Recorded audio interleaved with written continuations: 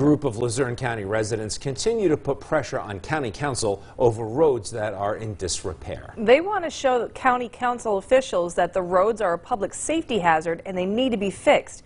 WBRE, WYOU Eyewitness News I-Team reporter Caroline Forbach joins us now live in the studio with their latest efforts. Caroline? Nick, Candace, Cindy Brannon of Mountaintop spent the better part of a year asking county officials to find the funding to fix Luzerne County roads. Now her son Greg is leading the charge and rallying more people to speak up about the roads.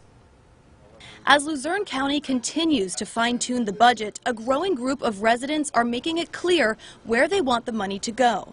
I just wanted to come out and support them and really to see what can be done at the county level to make sure that the money that they have is being allocated toward fixing roads and toward fixing roads in the proper way. Members of a grassroots group led by Cindy Brannon and her son Greg attended the council meeting tonight, putting the pressure on county officials to prioritize roads. You need to use your voice, otherwise things won't get better, and that's what I'm here tonight for. The county owns more than 120 miles of road. Many of them are eroding and riddled with large, dangerous potholes.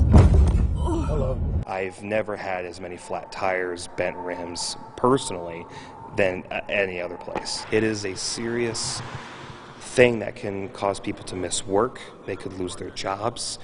It costs them tons of money in repairs. The roads need to be rebuilt, but it would cost a few $1,000,000. But it probably won't come from American Rescue Plan money. Final rule from the U.S. Department of the Treasury restricts the use of funds on general infrastructure projects.